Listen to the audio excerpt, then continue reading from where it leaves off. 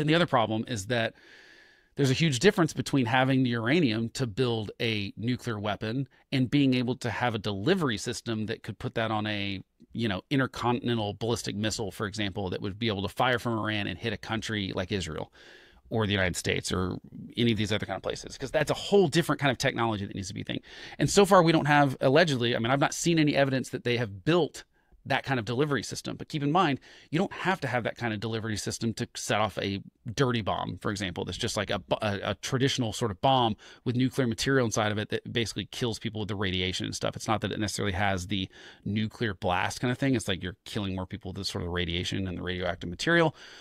And you also could create a bomb that doesn't have to be delivered via a missile, and they could deliver it via one of their terrorist proxies or something. So there are different levels of this, but we know they have enriched uranium to the point where they are weeks away from being able to have weapons grade uranium. I don't necessarily love the idea of Iran having any sort of weapons grade uranium. The other problem is that IAEA can't get into certain facilities because Iran won't let them inspect certain facilities, even though they're supposed to be obligated to do so. So the IAEA says specifically, this is one of their spokesperson, also said that the agency could not provide assurance that the Iranian nuclear program was exclusively peaceful because Iran was not complying with its investigation into man-made uranium particles discovered by inspectors at 3 undeclared nuclear sites.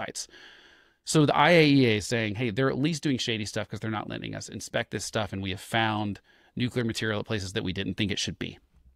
So, but then again, I'm not in the intelligence, so I don't know.